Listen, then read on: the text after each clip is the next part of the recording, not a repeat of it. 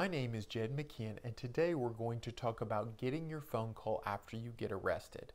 You'll see on TV or movies, someone gets arrested and they start yelling about wanting their phone call. Well, under Tennessee law, do you actually get one? Are you entitled to one?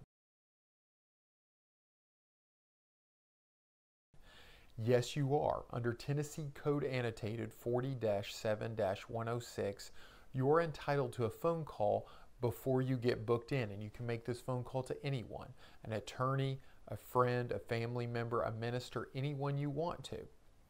And the statute says that you can do this without unreasonable delay, but it also says that 1 hour is considered a reasonable delay. So you could summarize that more than an hour is considered an unreasonable delay.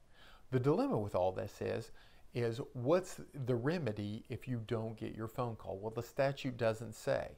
So can the police get in trouble for not giving your phone call? The statute doesn't say that they can get in trouble. So you might just be stuck if they don't give you your phone call. You can find out more about this legal issue and other legal issues by checking out my website, attorney-knoxville.com. You can find me on Facebook and Twitter. You can also check out my podcast, In Session with Jed McKeehan, in the iTunes Store.